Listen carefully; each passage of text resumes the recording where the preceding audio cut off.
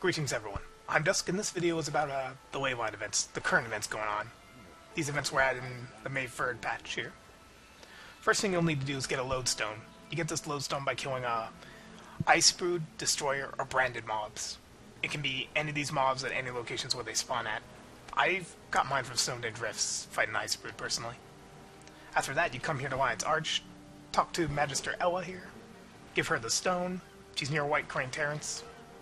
Salutations. And she will give you a bunch of vague locations near where the events can occur. The Blazeridge one is the easiest, it's the closest to the waypoint I found. So that's probably the one we'll be doing in the video. They're all basically the same.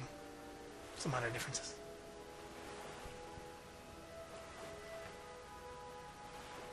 Anyways, let's cut till we get there then. Alright, here's the event now. Just came up. We have to defend these pieces of energy, these orbs of energy, balls of energy, whatever. From the Branded. In this case, Branded, yeah. In this case, Branded. If you're in Mount Maelstrom, it will be Destroyers. If you're in Snowden, it will be Icebrood. I feel good. There's an achievement for not letting them destroy any of these leyline orbs. Not letting them absorb a single one. It's not that hard to do. But there's much less people now. As most people have done this by this point. Ooh, there's an elite. Very nasty. Did that hurt? Hopefully they're not yeah, I don't want the little ones Feel the fury. sneak away. I feel good. Because that's how they get you. They distract you, the big ones. While the little Branded are really doing the real damage.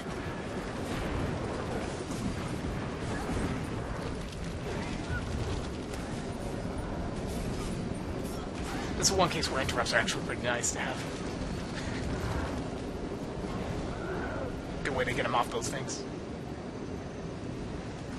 Minute and 30 left. This is easily under control. Yeah, not many Branded here. Not many at all. You will notice funky color effects. And apparently you can do leyline gliding too. When this is up. I feel good. So I've heard. I don't actually have that unlocked.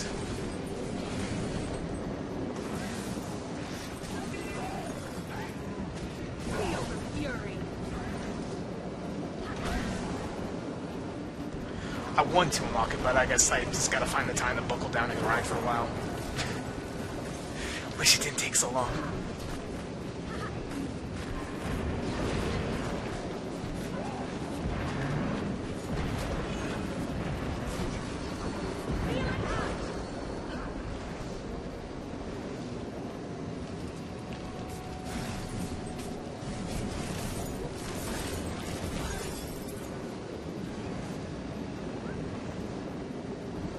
$25 seconds now. I feel good.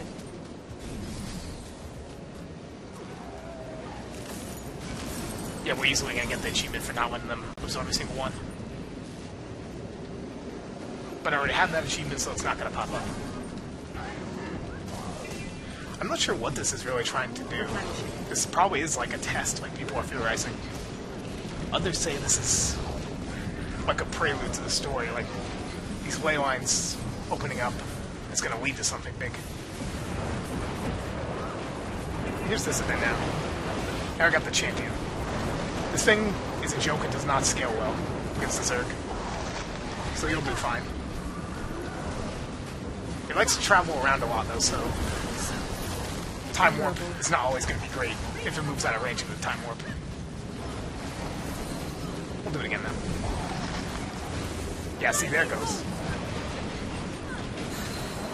It's got some AoEs, but it goes down very fast for a champion.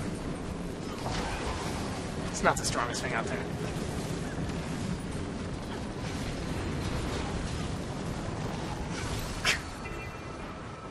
But there we have it. Very simple. If you actually failed the defense event, though, you get a different event, but there's no point in doing so. There's no achievements associated with it. All it does is give you a branded champion instead. So keep that in mind. I guess I might as well show the achievements here, huh? Let's see, current events. There's Leyline Cartography, which is basically you gotta go to all 3 locations. Simple. Pursuit of Knowledge, which is just giving the stone to Ela. There's Magic Dispersed, which is just defeating these champions times 5.